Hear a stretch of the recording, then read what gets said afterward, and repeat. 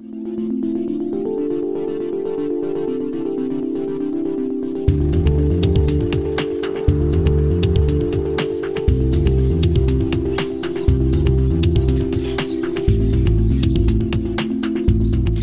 everyone, it's a pleasure to be here sharing some time with you.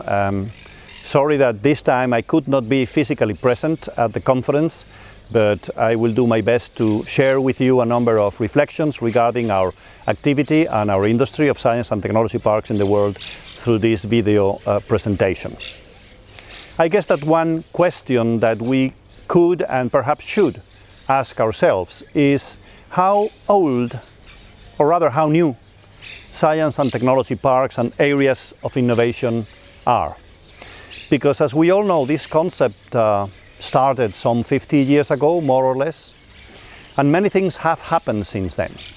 The evolution of the concept of science and technology park has been staggering, I dare say. We have seen many new models emerge, many new formulas and solutions being proposed, some of which have proven to be successful, others perhaps less so.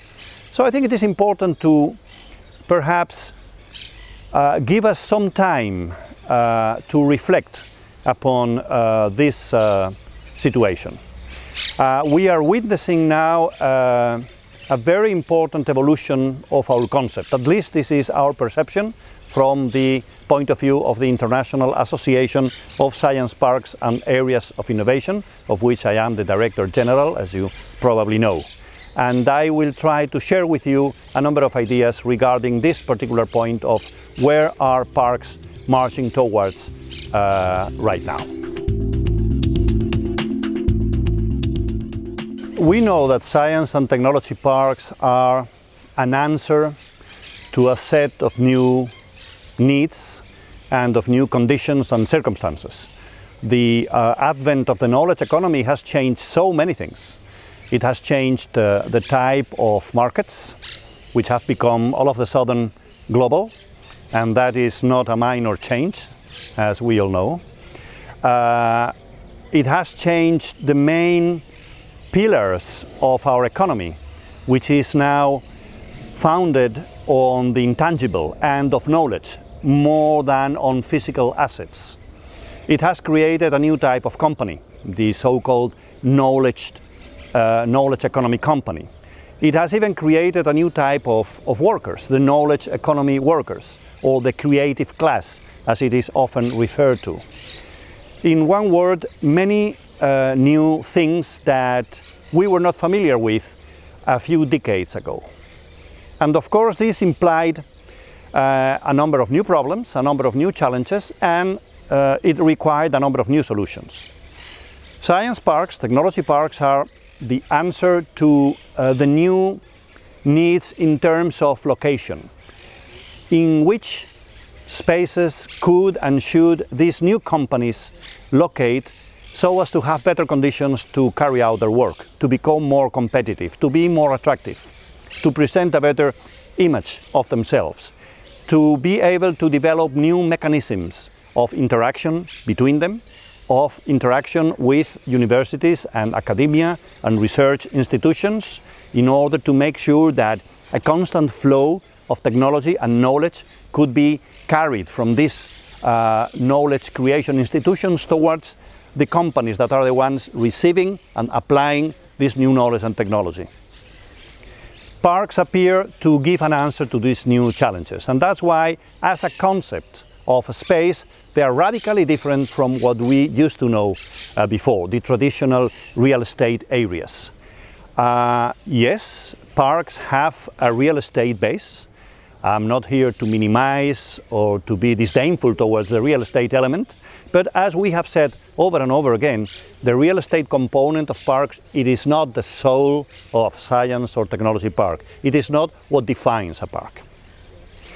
And I think that we all acknowledge now how successful this concept has been. It has been implanted practically in all places, which is significant because at the beginning, a number of years ago, one could think that only highly developed areas from the technology and economic point of view could have the elements and the ingredients that are necessary to have a successful science park.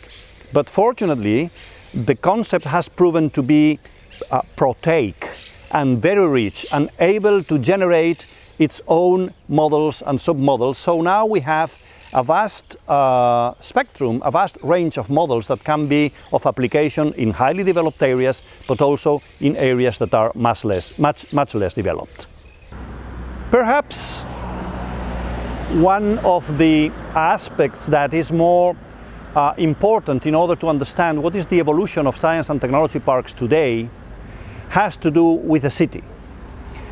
City as a place that is no longer a passive container where things happen, as I said before. A city is becoming more and more an active player. Cities want to implement programs and create mechanisms and facilities that will ensure the presence of newer businesses and of knowledge-based economic activity. And there are a number of strategies to cope with that. And the key message that I would like to pass on to you today is that this is absolutely crucial for the future of science and technology parks. And it has very much to do also with another concept that we call areas of innovation. And I have to acknowledge to you all that this is, for the time being, a provisional name. We may later on find a better expression to define this concept or not, or maybe we will decide to stay with it. I will be perhaps making a few more in-depth comments about the areas of innovation later on the presentation, but I just wanted to pinpoint the fact that how parks relate and will relate in the future with the city is very important to ensure that the concept of science and technology park will remain relevant and pertinent in the future.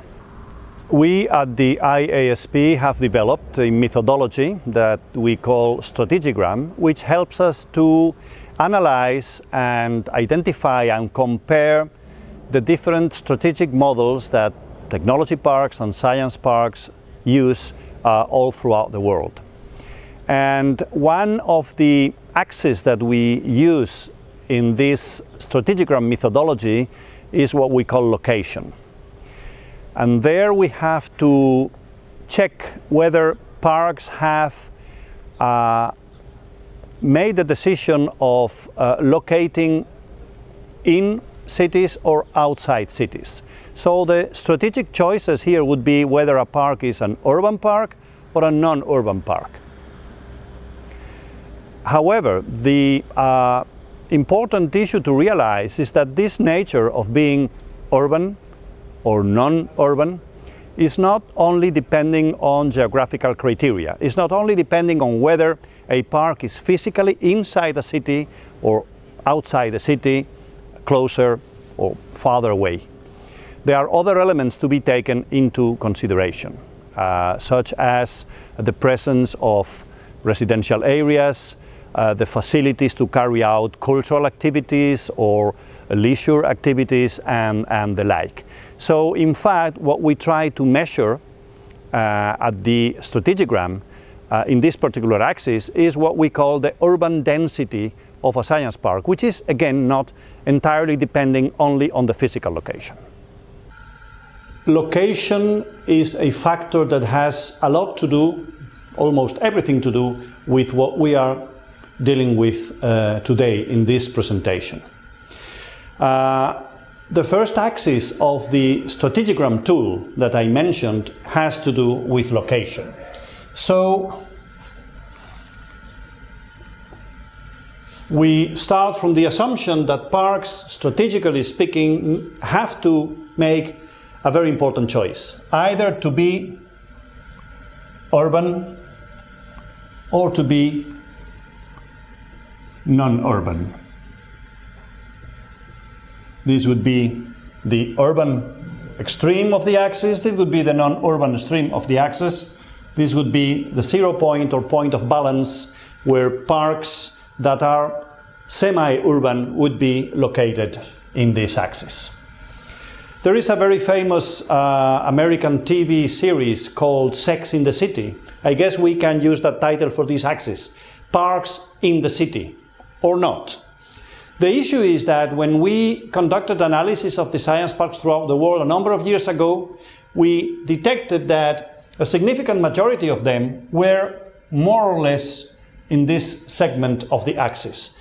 Most of them were semi-urban, perhaps slightly inclined towards the non-urban side of things, because many of them, some years ago, were perhaps not inside the city itself, but rather in the outskirts or very close to the city. But again, as I said before, this urban or non-urban character must not be regarded only from the geographical point of view. It is not only depending on whether park is physically in the city or not. There are many other elements that determine whether a park is urban or non-urban. What we have seen in the last 10 years or so, and this is something that seems to be increasing, is that parks nowadays are moving towards this side of the axis, more and more so.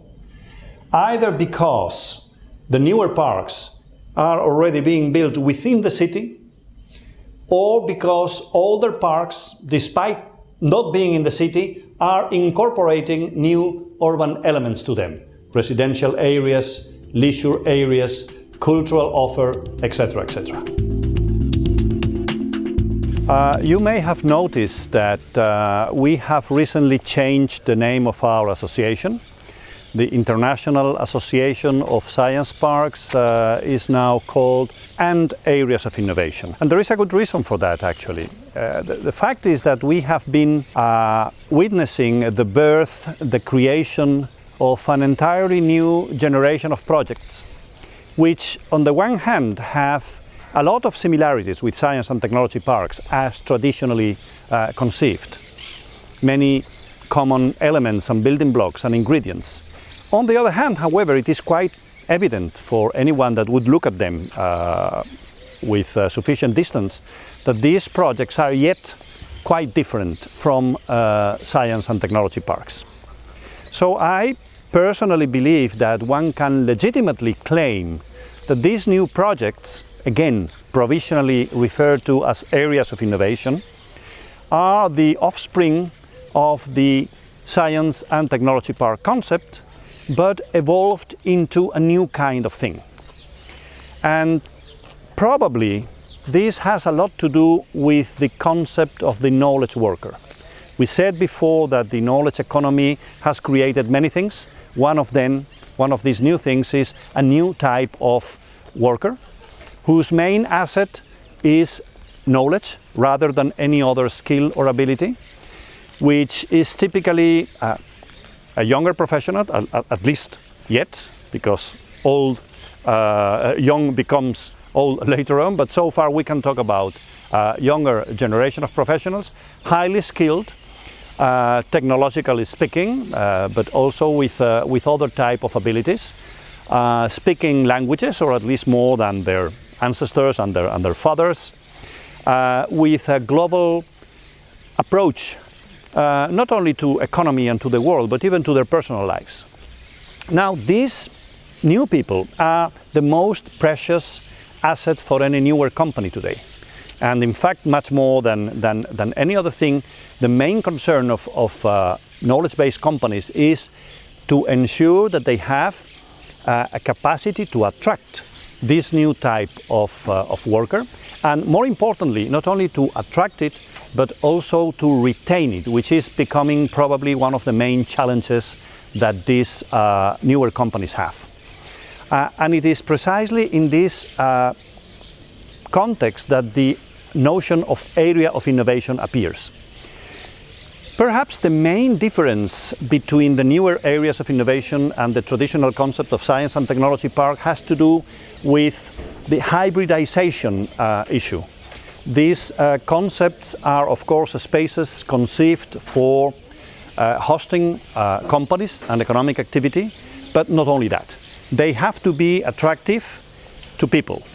They have to be attractive to knowledge workers. They have to offer them something more than just a space to work, a space to interact, to communicate, to develop personally, not only professionally, culturally, to be able even sometimes to raise their families, to live their lives. So the spaces that we are talking about can no longer be attractive just for companies. They have to be, again, attractive for people. And so areas of innovation all of a sudden becomes something very much related to the newer role of city and the newer protagonism that cities are acquiring in trying to make sure that the knowledge economy roots in their area, in their neighborhoods. Now, how do science parks relate to all that is again a crucial issue that anybody interested in the concept of science park cannot but have very present on their diaries and their agendas on everyday basis, I would say.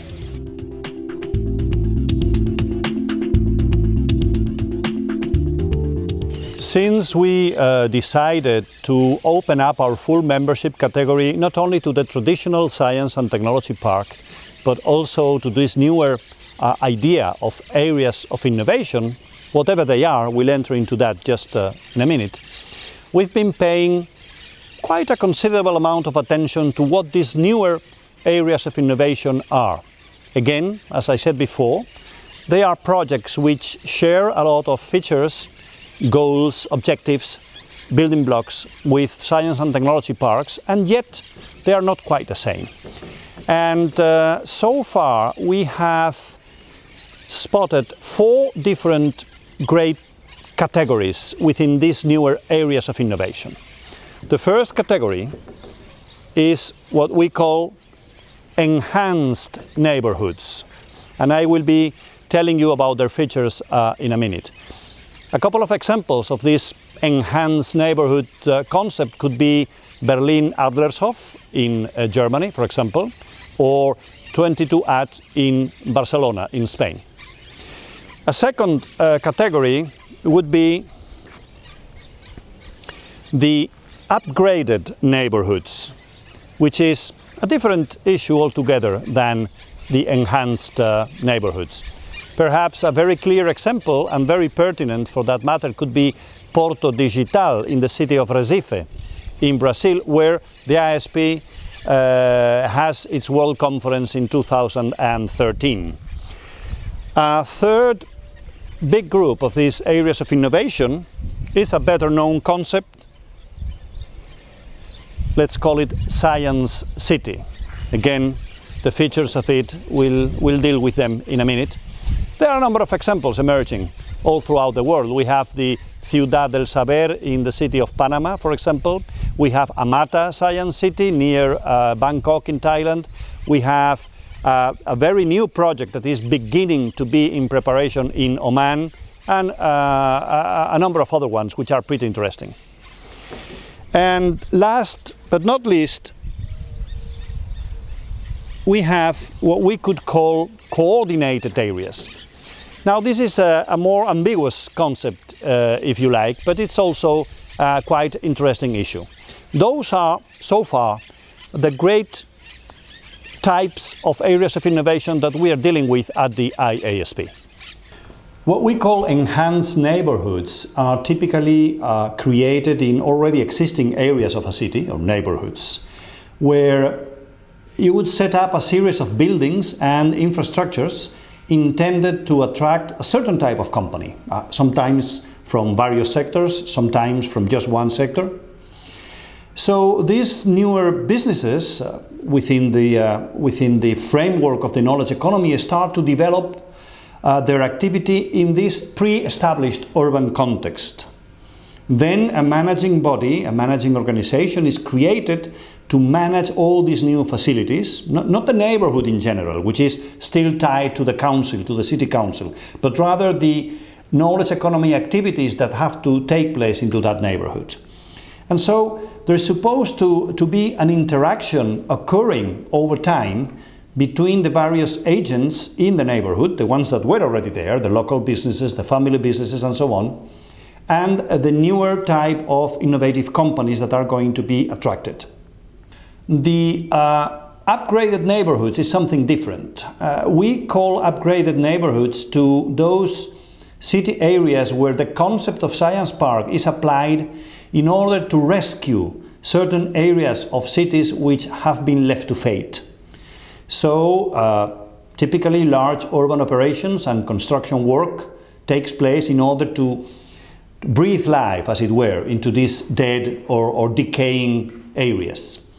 Buildings are allocated for business incubation or office space. Programs are designed for neighbors to improve the appearance of their streets and their buildings. There are improved infrastructures. Normally, newer residential areas would be introduced, or apartments, older apartments would be renovated to attract a young and capable population. The concept of science city is altogether different. Typically, what we deal with here is with the creation of a whole new area outside a city, although never too far away from one. And so we talk about fairly large spaces where there will be space for work, for living, for lifestyle, for cultural activities, etc. Very often too, we will see a university, or at least university faculties and research centers in the science city. And very often too, these areas already emerge equipped with their own technology park. And finally, these coordinated areas. Perhaps a few examples that are worth mentioning could be the area of Ann Arbor in Michigan in the US, or also in the US the telecom corridor in Richardson, Texas, for example, which are now getting very close to our association. This is perhaps a more ambiguous concept, at least territorially speaking. It would consist of existing areas, small community, a region, a county, that creates a management team responsible for coordinating the various knowledge economy strategies and knowledge economy programs and agents that may already be present and located in the area. Their objective would be to link policies together to define common strategies. And of course they should have a certain decision-making capacity or a certain authority, as it were, to create new elements that may not be in place, such as innovation centers or incubators, etc. Those are somehow the four main categories of these newer innovation areas that we are taking into consideration and that we are willing to incorporate as full members to our association next to the traditional Science and Technology Park. As I said before, the IASP has opened up its membership, and now not only the traditional Science or Technology Park can become a full member of the IASP, but also many of these newer areas of innovation can apply, and they are actually already applying and becoming members of the IASP. And these, however, posed a newer challenge, because there is a very large variety of such areas of innovation, and perhaps not all of them fit in an association like ours.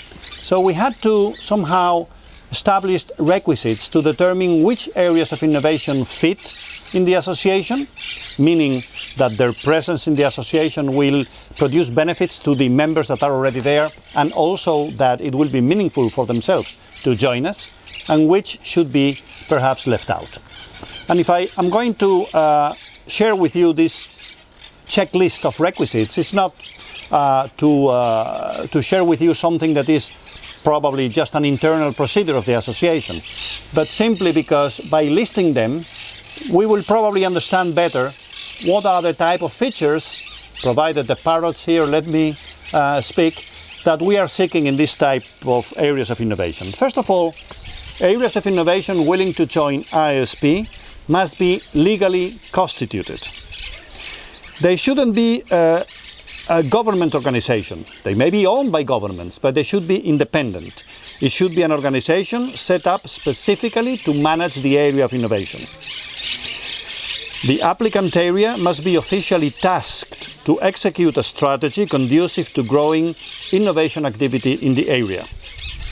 The applicant must have adequate staffing for their tasks. The applicant must be managing or be functionally connected to specific locations, cities in particular, but not only. For example, regions or even counties that are, in any case, credible as areas of innovation.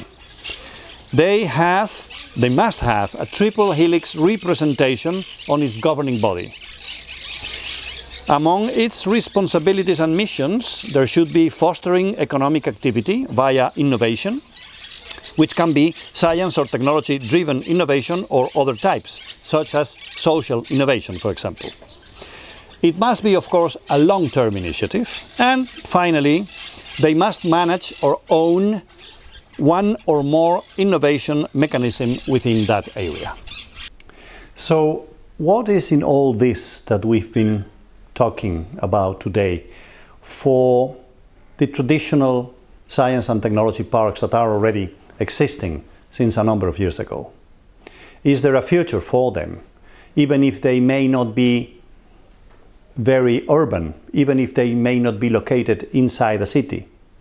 I would say yes, there is a future for them indeed, and this future has to be linked to parks becoming active players within their cities themselves. Probably the trick is to make sure that parks can persuade their stakeholders and their city authorities that they can be instrumental in driving their cities towards this new context of the knowledge economy. If knowledge economy is, among many other things, about technology, about innovation, and about entrepreneurship, science parks are the professionals for those things. So perhaps the main message is to accept in our own mental frame and then to communicate it to others that parks, next to doing their job as they are doing it now within their traditional park boundaries, they can carry out activities, they can lead programs, they can foster processes outside their boundaries.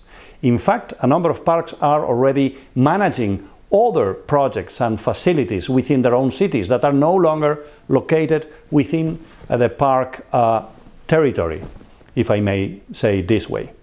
So link yourselves to the city. Put a city in your life could be perhaps the message to ensure that science and technology parks are going to be, in the future to come, as important and as relevant as they have been until now. Thank you very much for your attention and have a great conference.